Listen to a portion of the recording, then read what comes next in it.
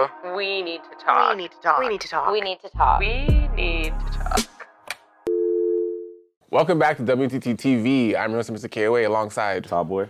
And it's been a weird week for me because I was in hot weather 24 hours ago, and now there's this dirty stuff on the ground, and it's this weird weather that's we never really prepare for, even though we know it happens every year. You know what though? We just skipped fall this year. Yeah, we really did. We Mother didn't Nature really, was like, I'm not gonna let you guys have fall. We're just gonna bypass that. Like, I don't remember like really leaves falling much. It just kind of. I'm pretty sure there's still leaves on some of the trees. I'm pretty sure it's still there. The whole point of fall is for the leaves to fall. Yeah. But yeah, no, I was in LA for a week. It was fun. That was always a good time. Every time you go to LA, do you ever feel like bits of you like I should live here, but then you're like, but I don't know. Do you ever have that feeling? Yeah, like it's like this weird like, yo, I should move to LA, and then you're like, I was having a a conversation last time I was there with, you know, my girlfriend and her parents, and it's like, I could see myself living in LA, for two reasons. One, just because, like, I know I can drive, so you can't live in LA if you don't have a car. Without a car, it's just. I'm sure what a lot of people who don't have a car do is they just stick to their one area, or they Uber everywhere, which is crazy expensive. Yeah.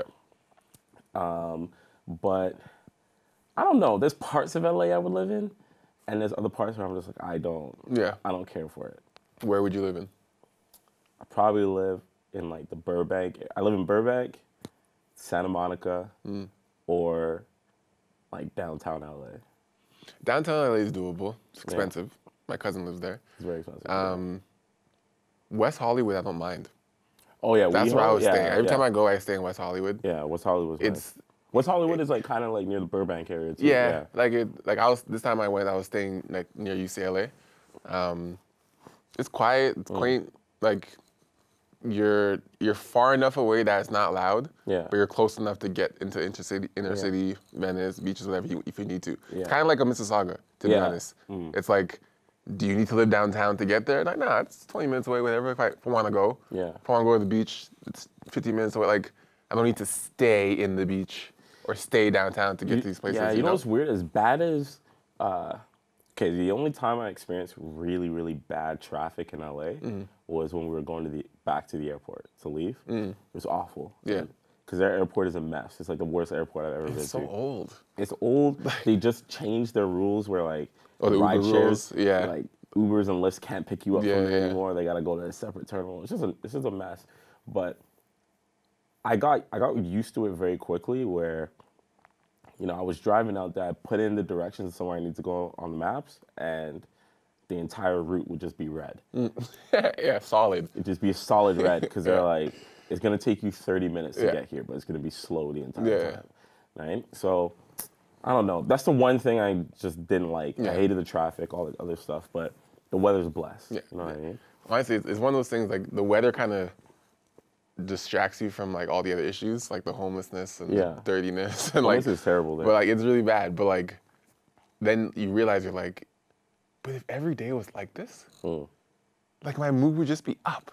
Yeah, if you're... Like, your mood's up. If like, you're summer... living in an area where the weather is nice, you're like, what do you have to be angry about for no reason? Even the homeless people are happy. Yeah. I'm cheese. I'm a lot more likely to be upset this time of the year just because of the cold weather. Yeah. If I'm homeless, at least make me homeless in LA. Oh my God. At least. It's like, what was I gonna say? Remember when you were growing up and you used to hear about snowbirds? Yeah. Snowbirds, people that just fly out? Yeah. I get that. Yeah. Like, they don't stay for winter. I want to be a snowbird within the next 5 years. Yeah. Where you're capable of, like, I have a place to go. I'm like, see you guys. You walk outside, you're like, see you guys. As soon as I see the first little piece of snow touch the ground, it's like, all right, we got to go. We're out of here. Oh, man. Anyway, let's get to some of these questions.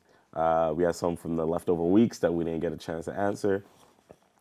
First one, is it actually a good thing if your partner is also your best mate, like best friend? I think so. I think it's actually a mandatory thing. You think so? As you get older. I feel like when you're younger, opinion, obviously, but I feel like when you're younger, the importance on friendship isn't as strong. Like when you're a kid, you're like, you know, as long as I like you, as long as you're pretty, we can have fun, we can party, whatever. Like, I have my boys for that. Like, my boys are my boys. They'll be my friends. They'll hold it down. Like, if I need laughter or jokes. But as you get older, and you rely more on conversation rather than the looks, you rely more on, you know, challenging, you know, communication or like problem solving, like life skills that you actually care about more. Then you're looking for somewhere you're like, more than your relationship side, it's like, I have to actually like you. Yeah. Because like, I'm spending a lot of time with you. I'm spending a lot of time with you, more than my boys now, right? Because like when you're younger, you see your girl here and there, you chill your boys all the time. Going parties, going clubbing, you see your girl when you can. When you get older, it kind of reverses, and now you see your boys when you can. Oh, it's definitely reversed. Right? So it's like, if I'm seeing my boys when I can, I'd rather like you a lot. Like, because you're taking up time that I now used to have with my boys, where I would tell certain jokes to, now it has to go through you. Because I don't have a chance to talk to them. You better get these jokes. You better have my humor. You better like my shows. Like, the things that your boys used to have, now you kind of need out of your partner as you get older. So I think it's definitely important to, you know, it might not have to be your best friend. I feel, personally, I feel like you should have a best friend in different ways. Like, you should still have your best friend that, whether you're in a relationship or not, this is your guy or a girl. You know, like, breakups, relationships, that doesn't change the best friend. Because they see it all. But I feel like you should have a best friend within your partner in the sense where it's like, yeah, I'm not comparing you to my best friend of 20 years. You know, it's not a comparison. But what I have in you, I shouldn't have with anybody else. You know what I'm saying? It's kind of like, a funny and weird dynamic when you think about it, because, you know, imagine whether you have a best friend that you've known for, let's just say a decade, right? 10 years. And you meet someone who you now start dating. They become, you know, your lover. You spend all this time with them. And at a certain point, they're now like your current best friend. Right. They don't overtake this person you've known for a decade, but there's this weird dynamic where if things progress further, it's now, you know, this person that I'm now like married to or I'm dating is almost more important to me in certain regard than like this person I've known for a decade. You know, but it's just something we kind of accept. I'm not saying there's anything wrong with that. But do they actually become more important to you? Well, I'll say it do like they this. just take priority? Yeah, but I almost think those two things are a little bit synonymous. Okay. Because when it comes to making certain decisions, I'm not thinking about like, yo, what's my boy gonna say? I'm not really thinking about that. But if I have a partner, then I'm starting to think about, okay, well, I have to really take into consideration what they're doing. Whereas before, I would go to my boys as more so like a counsel situation. It's like, affirmation. It's like, fellas, like, what do you think about like? I think you need to confirm what I'm already about to do. What I'm about to do. Whereas when your partner, it's more so, I need you to let me know if I could do this. If I should even do this. It's interesting when you think of it that way, right? Because you go to your boys and you say, I'm about to do this regardless. I just need you to let me know if I'm how bad can this get? Yeah, right? Okay, well, the thing is, so yes, I agree. I feel like though, with your partner, you start making decisions, you start making group decisions. Yes. Whether you want to or not, they become group decisions. Right? You're never really making group decisions with your best friend. They're more your conscience, they're more your advisor, and they're more your support cast. Even if you mess up, I'm gonna be there regardless. You messing up doesn't really affect my life. Like I'm your boy or I'm your girl. Doesn't really hurt my life. I'll get mad at you and be like, yo, you shouldn't have done that. Like for you. You shouldn't have shouldn't have done that. As long as it doesn't affect my life. It's like I'm gonna ride with you still. You know what I mean? So it's like your best friend has that limitation where it's like your decisions don't really affect me. It more like I might be disappointed in you as a friend. I'm like, you should have done that. Based on how I know you, you shouldn't have done that. But you're not affecting my life, my day to day. Now we have a partner. It's like you doing this embarrasses me. makes me sad, Yeah. makes me happy, makes people think of, like, all your decisions are now impacting this person. So they're kind of like, kind of run this by me because I don't know how this is going to affect me yet, but just so you know it will. Like, that's a very good point. That's a very good point. So then, like, piggybacking off of that, the next question she asked was, do you think best friends make good lovers? So if you become... See, this is an interesting question. Wait, sorry. Best friends, turning them into lovers. Yes, we'll tackle this in two different ways, right? So one, you are best friends with a woman, known her forever, right? And then for me, that kind of scares me. The idea of that scares me. Of knowing someone forever? Knowing someone for a long time as friends. And nothing happening yet. Nothing's ever happened. Then exploring that. That actually kind of scares me. It's the point of no return. Because there's no going back. Yeah, there's no going back. It's so rare nowadays to sleep with someone and just be like normal after that. Just be okay. Yeah, it's either have to cut you off completely or have to be something. It's either you sleep with someone once and it's just like, oh, this didn't really work out between us. Yeah. But you know what? It's cool. We'll talk. It's either that or you sleep with someone and someone really enjoyed it more than the other. There's some type of feeling there that's attached, but it's hard to do that and just it not mean anything. See, okay, question. Have you actually experienced something like this? Where you had a best friend and then tried something? I have. Where I've had a best friend and slept with them? Yeah. I've never... You had a best friend, nothing's ever happened. No. And then one day you tried something. I'm trying to think. I'm honestly trying to think. My best, like, female friends I've ever had, I definitely never slept with any of them. I've never, like, made out. Like, I've never done anything like that. Yeah. I'm pretty sure that, like, when I was younger, there might have been a time where it's, like, one of us, like, kissed. But it was, like, nothing serious, you know? But I've never gone to that extent because for me, I'm way too scared in those situations. I'm just like, even if I was scared.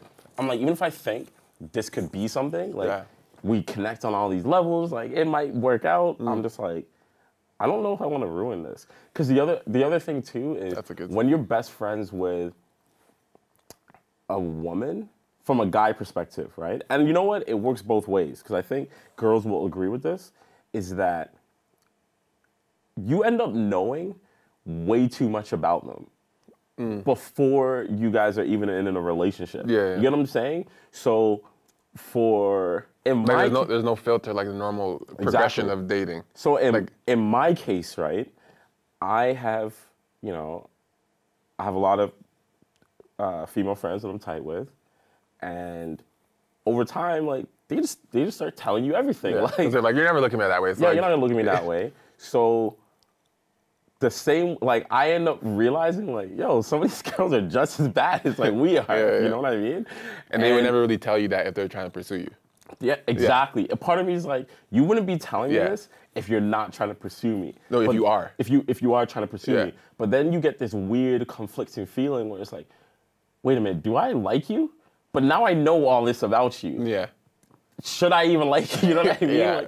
Like, but do I like you more because you're so open? I know, but like, would you be telling me this if you were exactly? It's a weird thing. Maybe I sound crazy saying this, but that's just my mindset where I'm like, I couldn't. Yeah. I've had a hard time. Like, what do you think? So I have done that. Yeah. Right. I was scared for years. Like there was a girl that I've known since like we were in grade 9. Yeah. Right? So 14 years old, first met, been friends. I'll call it friends because no one really knows whoever, if no one ever pursues anything, then you keep it as friends. Yeah. You might not know what someone thinking in the back of their head, but for what we've known, we've been friends, we tell each other stuff, we have fun, we go out, we leave, nothing's ever happened, never romantic, nothing. And then one day, like, you know what's crazy? The things that happen is always like, something so extreme, like that causes you guys to break that wall. Like it's never like a randomly like we should kiss, like just normal. Like no, her house flooded. Like, okay. And I'm like, oh, it's normal. Like, call your friend. Like, you know, whatever. And yeah, so she flooded her apartment one day. Like, we know each other now for like, you know, at least 8 years now, right? One day her house floods, and I'm like, she calls me. She's like, oh my God, like my apartment's flooded. I left, you know, the dishwasher running overnight or something, and just kind of went off. And I was like, oh wow. Like, she's like, can you come help? Like, I'm just panicking and like stuff on the floor. I'm just like, yeah, I got you, no worry. And I'm like, all right, cool. But like, in my mind, I'm literally like, yeah, like I'm gonna come help my friend, right? In her mind, which I didn't know until later, was if there's anyone I can think of calling right now I can rely on, it's this guy. It's this guy. Right? Yeah. Which is also because I'm her friend, but also sometimes women add an emotional attachment to that where it's like, you look for that type of trait in a partner. Like, it's very rare to find someone who, like, no matter what is going on, if I call this girl, call this guy, they'd be down for me. Like, you actually like that trait in a partner as well, right? Yeah, I feel what you're saying. So I think she kind of mixed for the first time, or I don't know if it was the first time, but it was the first time I was aware of it. I think she mixed like, do I like this guy? Like, is that why I'm calling him? Or is I calling him because he's my best friend? Or is it both, right? Yeah. So I get there, she's on the ground crying, whatever. I help mop stuff up for her. And then I'm like, calm down, hug her. I'm like, relax, we're good, we're good. She's like, all right, cool. I'm like, you good now? Like, still in my mind, I'm like, I'm about to head back, like, you know? And she's like, could you stay? Like, I'm a little shaken up, whatever. I'm like, mind you, I've never stayed over her house, ever. Ever in my life. Yeah, so I'm like, for a long time. I know for a long time, so I'm like, stay. I'm like, sleep here? She's like, yeah, like, if you don't mind, like, I'm like, and at that moment, I'm just like, you should leave. Like, you should leave. Not because anything's wrong with it, but I'm like, just seems like the right thing to do. Yeah. Didn't leave, stayed, ended up kissing her later that night, like late at night. And when it happened, I literally stopped her, and I looked at her, and I'm like, you know what, like, you know you can't do this, right? Yeah. And she's like, why? So I'm like there's a part of me that's like, if this, because I know it's about to happen. You know you're laying in bed together. Like, yeah, you know it's about to happen. So I'm like, you know, if we do what we're both thinking might happen right now, everything's done, right? Yeah. And she's like, why? No, like, everything's done. Whatever friendship, funny joke, like, because now you're gonna start to like me, and I may like you, whatever, but like, there's never going back. You can never go back to holding hands. Yeah. Right? Like, there's a saying, like, you just once you kiss or make out with whatever, you can never go back to just holding hands. Right? And after that happened, she's like, no, like, I'm okay with it. Like, I'd rather take that risk. And stupid me as a guy, I was like, oh, man, all right, like, if you're sure. And lo and behold, she hated me, literally like a week after. Yeah. Right? Because now in her mind, it's like, why aren't you calling or checking? Like, I'm like, whoa, we never did that. But now her expectation is different, right? Because the emotions came out, something that was never a thing before. And now to me, I'm like, I'm not responding in the way she might have expected it to turn out, which turns into anger. And it ruined our friendship, which I was very upset about because it's like, sometimes you know certain things are gonna happen, you still do anyways. Because you think it might play out differently. It might, but then you're like, but you kind of knew. The problem is, and I don't know if people will agree with this, but I think, as vulgar as this sounds, once you, like, have sex, once you enter someone, like, it's never the same. It's never the same. Because if you really think about it, like, yes, the act of having sex can just be, sometimes just physical. It can just be an act. Right.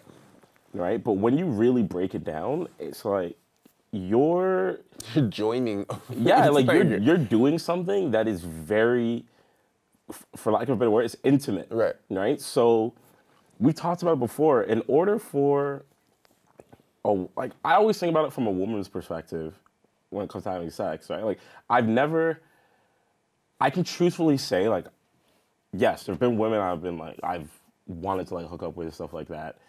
And it's usually happened, but it's never been like, when I go out, I need to sleep with someone tonight. Yeah, like yeah. I've never had that mentality. Motive. You know what I mean? I've never Yeah, had the motive to do those types of things. And it's weird to me when I'm around other men and I see that happen because I'm like, is this not a regular occurrence? Like, is there something going on? Yeah. But the reason I think about it from a woman's perspective is because it's like, that woman is allowing me to like literally enter her space. Yeah. You know what I mean? That's a crazy thing when you think about it. Yeah. So when I think of it from that perspective, it's like, okay, if I don't know you on that level, it's a lot easier for me to cross that threshold. Right.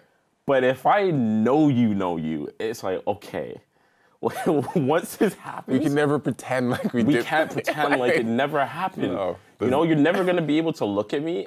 You're not gonna be able to look at me and say, yo, especially if you hate me afterwards and say, yo, I can't believe I let you have sex with me. No. You know what I mean? You're gonna look at me in such a way where it's like, wow, I can't believe this guy. Yeah. If I don't want to date you.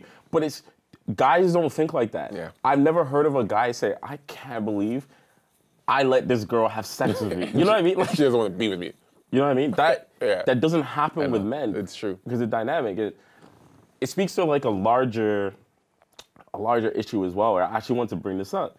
Are you familiar with the two black guys in Montreal, ABBA and Preach? No. They're dope. They do like a similar kind of talk style to what we do. They don't have a show. They've been doing podcasts on YouTube for years. And they had a video that went viral not too long ago because Rihanna, I don't know how many months ago or weeks ago this was, but Rihanna had posted something on her IG. It was a meme. Yeah. Right? And it said, if you cry when your ex dies, now you single, right? Whoa. And like, I think she just posted Like it. she's trying to be funny. Trying to be funny. Yeah. She didn't create it. She Yeah, just yeah, posted yeah. it. And then, I don't know what show it was. I don't think it was The View. It was like another one of those talk shows. It has the girl on it from, oh my God. There was like, her name's Aubrey or something. Like she was in a singing group. I'm not sure. Not the Pussycat Dolls. She was in another one of those groups. But basically, all the women, it was all the women on the show and their husbands were there. And all the women were just basically saying like, yeah, I agree with it. Like I would feel some type of way if my man all of a sudden starts crying like uncontrollably because his ex died. It would make me feel like he still has feelings for her. And then another woman was, I see your face, It's right? a human being. It's not good. This other woman said, Yeah. listen, in my entire life that I've been married to my husband. The husband's right there, not saying anything, right? None of the men are saying anything, and I'm just like, the woman said, Because they're all thinking that one ex would make them cry. yeah. The woman's like, I've been married to my husband for like 10 years. I've only ever seen him cry twice, and it was when his father passed away, Right. and it was on the day of our wedding. And everyone was like, ah. And I'm just like, shut up. He probably cries and you never see it. He probably hides it from you, Just right? the only time you've seen him. The only time you've seen it. Yeah. And I'm listening to all these people talking about it. And I'm like, yo, am I like a monster or something? Yeah. Am I crazy? Because I think, okay, it's been a long time since I've been in a long relationship. Right. With someone, right? So granted, I think if you cry after your ex passes away, I think it's normal because it's a human being that just passed away.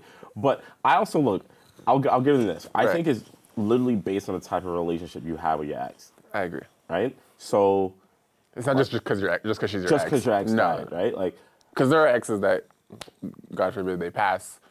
I'm gonna feel sad, but I'm not gonna cry. Wow. I'd be like, damn. I'd be like, damn, that sucks. I know it sounds real hard. Yeah, no, but I mean, like, it's basically, crying is a response and emotion of a connection you had with a person or a family member, right? So if you didn't have a connection and you don't feel a way, the same way like when celebrities die, you like them, you like their music, but you're not crying because you're like, I wasn't connected to them in an emotional way that I feel like I lost, right?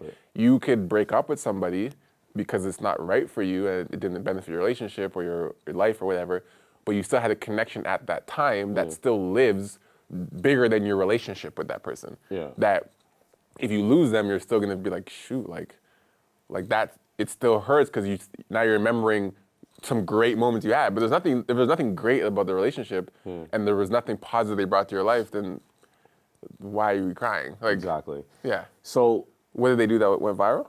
So because they were just reacting to it. Okay. They're like, what the heck are these people talking about?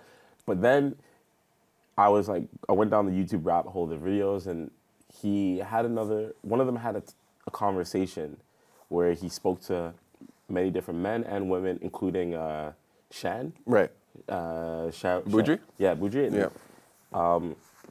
The topic was basically saying this: do we really want men to be more emotional or vulnerable? And she was asking this? No, he was asking this to different people, right? And it was very interesting because he was saying, especially as how times are changing now, we want men to be more open, right? And I do agree with the statement of wanting men to, be able to express their feelings a bit more. But what was interesting was he was saying, when we're expressing our feelings, are the people we're expressing them to actually equipped to deal with those things? Because he was saying, and he asked a lot of men and he asked a lot of women this question. A lot of men said that, there have been times where when I opened up or expressed my feelings, it was like used against me at some point. Ammo. Right? It's like ammo. It's like, I might have like cried in a situation in front of my girl, and then it's like used against me later on. Some women were saying that when they were younger, they would look at men who were more emotional or able to express their feelings more as weak because of like the patriarchy, how it's set up.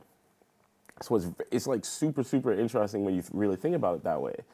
And I just wanted to get like your opinion on what you think of that, because I do think that men should be more, emotionally available or open to discuss their emotions. But I do think to a certain extent that a lot of women, I think women want us to be more open because historically speaking, we're not, and it can cause problems in a relationship. But the more I think about it, I don't think most women are actually equipped to like really want that, actually. Really want it because they're not able to deal with it when we tell them. Right. You know what I mean? Because the problem is, they're not used to dealing with it. They want it, but if it happens, they've never had to deal with it. Yeah. So they're like, oh wow, like he's actually crying. It's like a super complicated situation, because I think we talked about before where, guys, the thing is, when we say guys aren't emotionally available or we're not open, the reality is we actually are. It just shows up in different ways. I know for a fact that you probably have spoken to your close boys, like your cousin, or like, I can name a few off the top of my head who I think you probably like had some real conversations about some emotional stuff, right? But it probably took some time for you to get there with your boys, right? When it comes to dating women, from a guy perspective, I think that what usually ends up happening is, for a lot of men that aren't talking to their boys, they end up telling everything to their girl, right? At some point in the relationship, where they're like, you know what, I'm close with this woman, I can tell them a lot of things because we're close. Right. But now the problem is, from the guy's perspective, he's become dependent on this woman to basically become like their emotional support system. So when they break up, or if they break up, that guy is now emotionally crippled. Right. Because he doesn't have that support system. I get what you're saying. So it's important for it to be balanced. You know what I mean? But now the problem with being, like that woman being the emotional support system is... She uses against him. She can use it against him, but she's not fully equipped to deal with this. Because she's, like, no one in a relationship is supposed to be like the psychiatrist. You know what I mean? And that's what usually ends up happening. How many times you've been in a relationship and a woman is telling you all their problems, and you're there for them because you're like, I am supposed to be here. My role. But at some point, it gets a little overwhelming. Right? And it's probably the same feeling the woman is getting. Right? So it's a weird dynamic. Well, because, even that, like,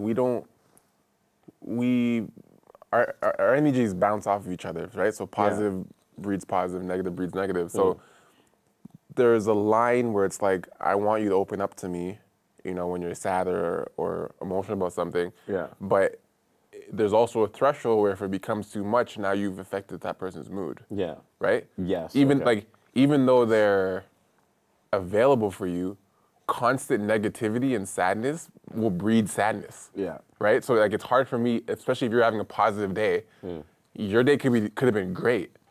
And if me as your girlfriend comes to you and then lays out like sad stuff about my life, you almost feel guilty expressing your positivity. Yeah. Right? Like you may have entered today with a mentality before you met your girlfriend today that like, I want to tell her all this great stuff, you know, that's happening in my life, right? Some good stuff are happening in my life. But she gets to you first with an emotional side and some negative stuff that are happening in her life and some very deep stuff that are happening in her life.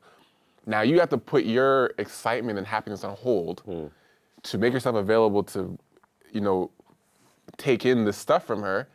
And then you also have to suppress it because you're like, I don't know if me telling her how good my life is right now fits this moment. Yeah. Right? And if it happens enough, you just get used to suppressing that entirely. Right? Yeah. And then, like you were saying, you become the psychiatrist. Like, no, like when people are sad, they don't want to hear how great someone else's life is. They kind of want you to be there for them. Yeah. But if it's something that's so constant, you now just permanently suppress your happy stuff and become this like draining sponge. Yeah. Right? Yeah. So in terms of like men being more emotional or being more available, I feel like, you know, we've been raised to be the strong ones and to, you know, hold things in and be brave and et cetera, et cetera, et cetera. But I do believe that, you know, we should share certain things with our female partners in terms of like how we feel or our emotions or our opinions regarding certain things. But I do believe we should have a secondary outlet that is not our partner. Yeah. Yeah, like I'm not even talking about gender roles, but I feel like, you know, men still need to be, you know, somewhat of a leading figure in relationships where it's like, you know, women are obviously very strong, but women still look to us to lead in certain aspects, right? They look to us to take control in certain aspects and to, you know, be a protector in certain aspects as well. So I feel like if we're, you know, emptying too much into them, it might, in some ways, you know, make it difficult for them to view us in that way, if that makes sense. Yeah, like Not to say we can't be emotional or cry. It's not even about crying. It's just about if you're pouring so much into her emotionally, where it's, you know, almost could be overwhelming, it's hard for her to look at you as a very, you know, strong protective figure for her. Yeah. You know what I'm saying? It's a weird thing to balance because, like, yeah, no one's saying you can't. No one's saying that being emotional or pouring makes you soft. It's just there's a balance of it where you need to divert some of that to either your parents or friends or your boy or whatever.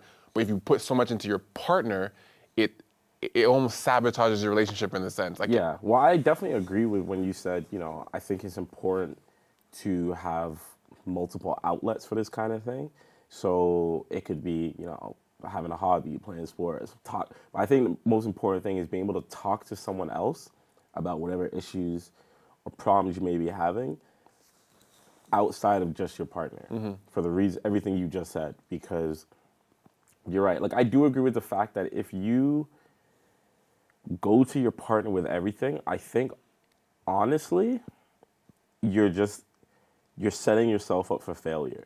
It sounds like a weird statement to say when I say, like, don't go to your partner with everything. Yeah. Like, but it's honestly, you really can't. You can't tell your partner yeah, everything. I think you should. I think you should tell your partner all the critical things that are pertinent to your relationship, right? Especially if it's going to affect the both of you. Right. But the moment you go to your partner and starts, like, they're the person that you tell every single thing that is, like, bothering you on your mind. And some people, it works for some people in a relationship. I'm not going to lie and say it doesn't. But the reason I think it's not the best approach is because just God forbid anything happens, like what do you do? Like how do you navigate your emotional like system afterwards if something happens, right? And I think one of the like most unbelievable things I ever heard, and it came from the same dude, Abba. He said, the way men treat their emotional sanctity is the same way that women treat their sexual sanctity. So what he's saying is that, you know, when someone says to a guy in a relationship, like, I want you to be more open, like, I need you to be more open, all this type of stuff, some men will respond to that and are okay with just, you know, opening up. For the most part, a lot of men don't, because one, it's not something that we were taught our entire lives, but we won't do it until we're truthfully really comfortable. Like, we're like, okay, I'm ready to do this, so now I can You can tell me all you want. You can tell me all you want, but until I am ready to do this, I'm gonna do it. And he's saying that it's very Same with similar. sex, like woman's not gonna have sex until she's Exactly. really like right? Because what happens is, if you force a woman to open up sexually before she's ready, afterwards there's gonna be a feeling of resentment, and she's gonna feel like she basically got pimped out, right? Which is a totally valid feeling. And when you put it that way, I don't think it's any different for the emotional feeling. I don't think a lot of guys will classify it that way, but I think that's what's really going on. I don't wanna have to open up about how I'm feeling until I'm ready to do it, because if I'm not, I'm gonna feel like I'm doing it just because you asked, and then it's not truthfully genuine. just because you want to know. You know, it's almost no different than me when it comes to like having fun. I like having fun when I'm having fun, not when I'm being told to have fun. Right. You know what I'm saying? Yeah. So go out there and have fun. it's like, no, I have fun when I'm ready to have fun. Yeah. So I think that's an interesting point. You know, the way we treat our emotional sanctity versus how women treat their sexual sanctity. It's a pretty accurate comparison. I think it's a very accurate comparison. Yeah. And I was like, wow, like. And I see it, I definitely see it, especially when it's structured that way, because, you know, there's very few things that men won't do, like will not do until they're comfortable. Those things literally are like opening up with somebody about their emotions, crying in front of somebody, you know, I could even say like talking about their sexuality. Yeah. Like there's three like really big topics and clouds around those things that come with judgments. Yeah. Right? And I feel like men and women as well, but men mostly run from judgmental situations because they're trying, like, we have this innate, you know, desire to seem stronger or bigger than we are. Yeah. And right? piggybacking off that point is because it goes back to how the whole patriarchy works, right? I think there are parts of this whole patriarchal system that work and are needed for certain scenarios, right? But where it becomes problematic is when, you know, I know for a fact that at some point in my life, I've definitely thought, I don't want to say this or do this because I don't want to appear like a weaker dude. You know what I mean? No, like, yeah, I know. Which is kind of a crazy feeling because we're not living in a society where it's like, I have to become the alpha, and if I don't, I'm going to die. Yeah. You know what I mean? Like we don't live in those times anymore. Yeah. But certain aspects of it still exist. You know what I mean? Think about when you go back to being middle school, like high school. There are systems set in place that let you know who's at the top, who's at the bottom. Yeah. If you're an athlete and you're great, you're closer to the top than you're at the bottom, right? Right. But once you're an But athlete, everyone knows what's going on. exactly. And then if you're in that realm, for example, let's say you're an athlete at the top, or you're incredibly smart and you're at the top, you're still not allowed. You feel like you're not allowed to say, you know what, I'm just not feeling that great today. Or like, I'm feeling kind of sad. You know what I mean? Like, because you know, based on that system, if I say this, it's going to look like I'm weak. Yeah. You know what I mean? And I may lose my position. Exactly. Whatever that position is. It's foolish, right? And Yeah. when I heard some of these women saying things like, you know, when I was younger, I would look at some men saying these things as if they're weak. But then now they're older, and it's like, man, I want my man to be like this because I don't want it to be a problem in the future. Right. So it's I thought it was just a super, super interesting topic to hear, because I think it's something that everyone deals with in some regard. You know what I mean? Definitely. I think bottom line for me, I think it's very important that people are able to share how they're feeling and their emotions when they're comfortable, not when they're being told to. But I think one of the biggest takeaways from our conversation is that I truthfully do believe that you need to be able to have these conversations with not just your partner, right? Because I feel like it's setting yourself up to fail. Like, and I think we have built in society this like unspoken notion that, you know, to have a really successful relationship, you have to tell your partner everything. That's just what that's what just women and men sometimes believe, that like, you know, come to me all the time. Come to me, tell me everything. I can take it. Like, you don't actually know what you can take in capacity. Like, you think that's what you'd want out of your partner. They tell you everything. If something happens, comes to me first. I don't want you telling your friends first. Like, there's been relationships, and there are current relationships now, where you might hear people say like, why'd your best friend know before me? And it's like, what is this entitlement where it's like, I owe you my comfort before my best? Like, how are you to tell me how and what capacity I'm supposed to be comfortable with you versus a friend? Yeah. Right? Like, we've had this like, there's like this, I guess, expectation that a relationship or your partner now just supersedes all comfort levels of anything you built before. yeah. Like, that's just what, you know it's what I'm saying? Like, important. now, you and I are dating. We've been dating for 2 years, whatever. Whatever you're comfortable with, up until this point, now comes through me. Yeah. Okay? What do you, like? Yeah, what are you talking about? How, like, what we have built is based on this level of comfort I have built with you in this time frame, or our relationship and our emotions and stuff, but it doesn't nullify my current comfort levels to this point before knowing you. Yeah.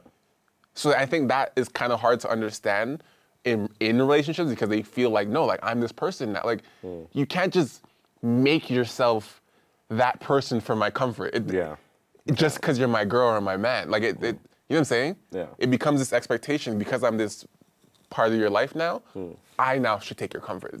Yeah. You can't do that. I think the only time something like that should ever happen, where someone has an expectation, is if you've given them that before. You know what I mean? Where it's like, if I've gone to you, and then stop. and then I just stop, then I understand why someone has that expectation where they're like, what? Like, why'd you Like, stop? why now? Why now? Right. But if you start off from the jump, it's like, why are you not telling me these things? It's like, I might not just be I'm not comfortable there yet. yet. Doesn't mean I don't love you. It's just, I'm not comfortable yet.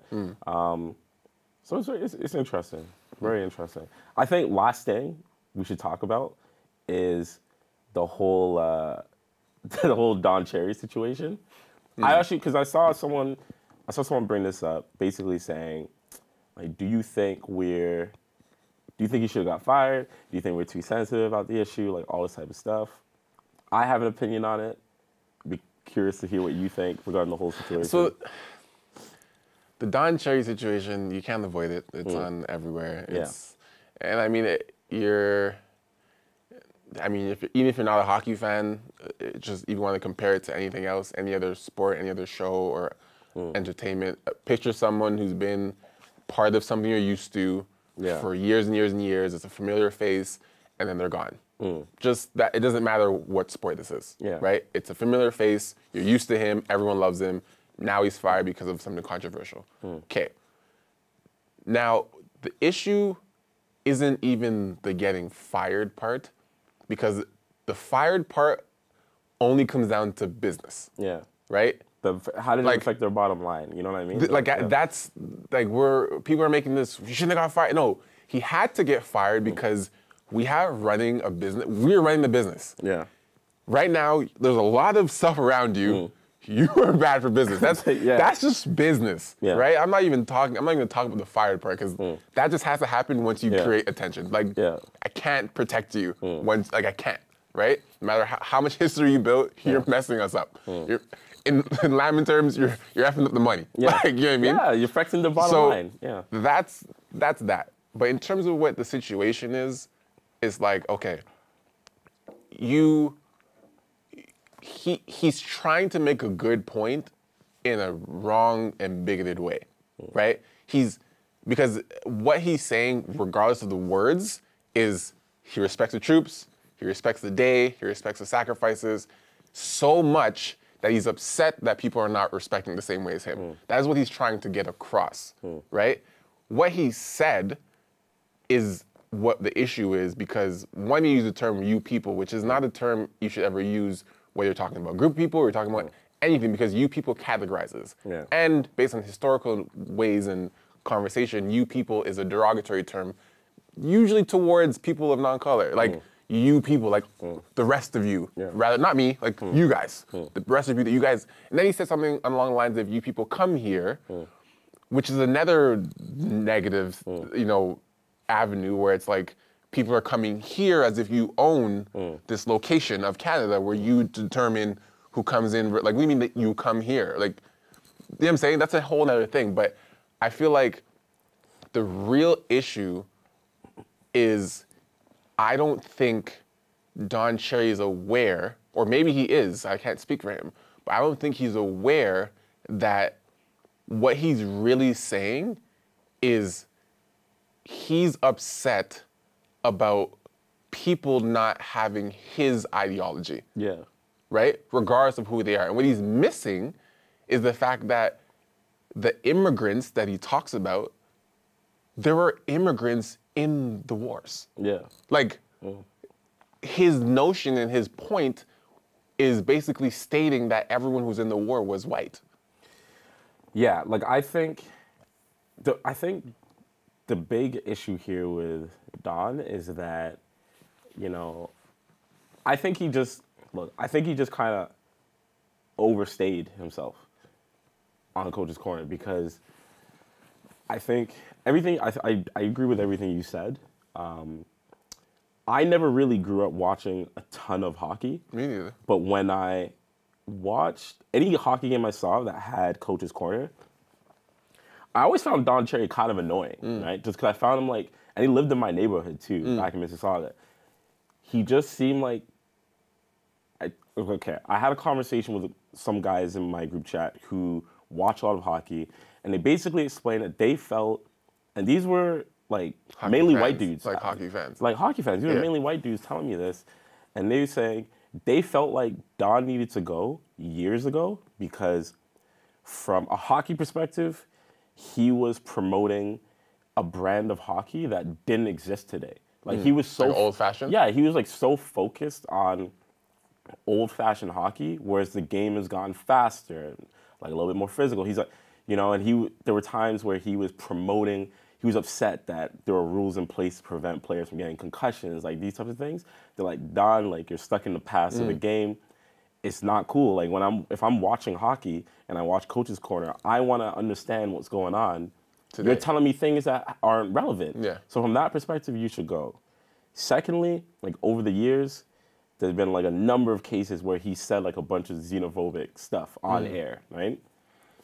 Third, I can't remember which comedian it was, but they were talking about like, when it comes out, when people say like racist or xenophobic things on air, and it's usually like really, really, really like old white dudes. And this guy was just basically saying that, look, like it's kind of on brand for some of them, right? Because unfortunately, like, they grew up in a time where that was normal, right? And just because I have empathy for something doesn't mean I respect or, like, I understand it. Right. So in this case, it's like, I can understand, or sorry, I have empathy for why he is saying the things that he is saying, because if I'm a logical person, based on his yeah, like, I can understand makeup. Like, I understand all these things. The problem is like, it's a different time now, Don. You know what I mean? It's like, people are more aware of things that are and aren't okay to say. And if you're gonna be like a big personality on TV, like, you don't have to watch hockey to know who Don Cherry is. Right. Like, he's the dude that wears these funky suits. You know what I mean? Like, if you're gonna be a figure, you need to be more aware of the things that you're saying on TV. You know, so and accountable. You gotta be accountable for it. So to your point, it's like, yeah, all he wanted to, I think if I'm giving him the benefit of the doubt, he wanted to get across that he cares about the troops in the country so much that he just wishes everyone else cared about it the same way we do, right?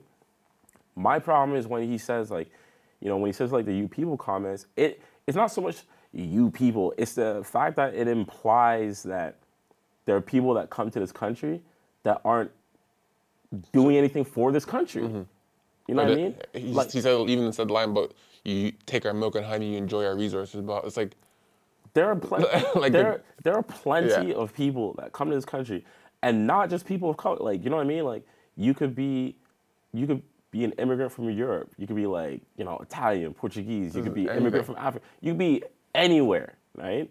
And you come to this country, you're an immigrant, and you contribute to this country.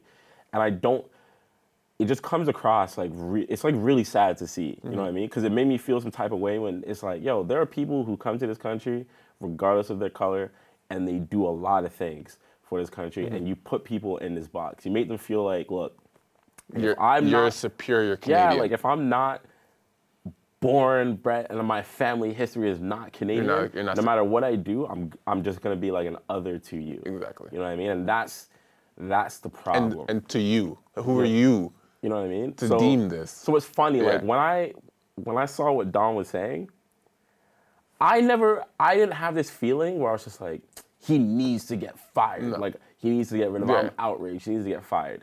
So when people ask, like, are we too sensitive? Like, I understand why some people say that, but I'm sorry. Like, him getting fired doesn't blow me away, because you're affecting, Don, you're affecting CBC's bottom line. They can't have that. I understand business. It makes sense. And it's like, look, times have changed, and you have not changed for a long time. So we'll see where things go. And the thing is, it takes a thing like this. Like, hey, let's be honest. There's people that they put in jail. There's people that they, you know, reprimand. There's people that, you know, get fined, sometimes just to make an example out of, right? And it happens to people of color many times, where there are certain things that, you know, happen that they do, might be equal things, and they might get a harsher sentence or a harsher treatment. So I feel like this also was somewhat of a statement of maybe even equality, where no one really expected Don to ever get fired. And I think they're like, we have an opportunity right now to really show that this isn't tolerated, period. The problem is, you know what I'm saying? Truthfully, I didn't think he was gonna get fired, right? I didn't. The reason I think he did is because they asked him, like, they had a conversation with him to apologize, and he's like, I don't want to apologize. Right. And then the dude went on like Fox. He went on like Fox News. With that lady. And he, like, doubled down on it, right? So it's like, okay, you kind of put CBC in a tough position here. You know, it's like, I think if you have your own ideals, it's like, yes, sometimes you should stick to them. But if it's clear that it's affected a lot of people, it becomes a problem when you're like, you know what? I don't care that it's affected you. I'm gonna double down. They're like, okay, like the very least you could do is like, look, he could have reiterated his point. differently and said, like, all I was trying to get across is I care about this country so much. I just wish more people care. I'm sorry that it came across this way. He wasn't even willing to do that. That Right. That's the problem. Which that's means the problem. you're okay with that. Yeah. So Anyway, that's the perfect place to end the podcast. We'll make a post. Say in the podcast. Oh, the TV show. Hey, I'm sorry, the TV show. Chill out with that P word. Relax. Hey. The TV show. My fault. Relax. My fault. Relax. This ain't no podcast. Yeah. Yeah, thank you guys always for stopping by and checking us out. It's always a pleasure. It is Saturday night. A week from today, I will be having my first pop-up event called Thank You for Your Eyes. Yeah. If you guys are in the local area or downtown, just search Thank You for Your Eyes on Eventbrite and it should come up. But I'm really excited for that. I'm going to be showing some of my work over the year. I'm going to have some vendors, some food from friends, some caterers, some DJs that are my friends will be popping in. I have some, gifts and merchandise. It's gonna be a really good event. I'm really excited. A lot of preparation going into it, but it's just another, way to give back and just kind of share these chapters with you guys. So it's a great feeling. Thank you guys for supporting us, supporting WTT. As always, we're gonna put this online. We're gonna have our best snippets. Keep sharing it. Keep coming in. Keep telling your friends. And until next episode, thank you guys for watching. Peace. See ya. Hello? We need to talk. We need to talk. We need to talk. We need to talk. We need to talk.